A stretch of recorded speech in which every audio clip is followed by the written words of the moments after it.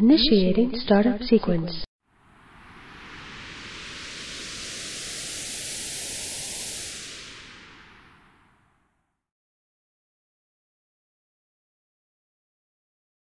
Hey everybody, it's Boys with the Most Toys coming at you today with, well, I just couldn't leave my TAC 50 Exoframe alone. So this is a TAC 50HD.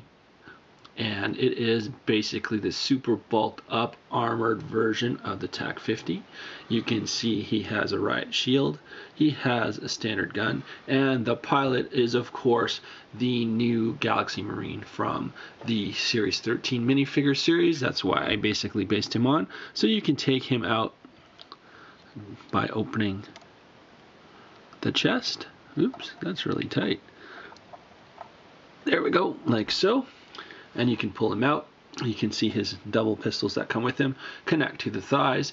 Again, this guy is nice and superposable. He is definitely pretty cool.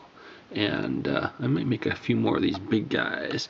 So just to see a size comparison, that this is the M version or the Marine version, and this is the supersized version.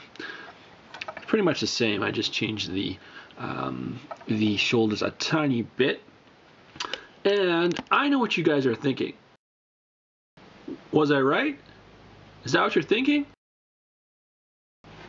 Anyway, yeah, I think that might be cool. So you can see here just some of the features. He's got these clips here which you can hook on the riot shield, other weapons. He's fully posable, of course, with those little new mixel joints, and he's got all kinds of leg articulation. So again, based off my TAC 50, which is available on eBay. As you know, you can buy the Exoframe, mini Exoframe there. If you haven't seen already, check out the link in the comment section below.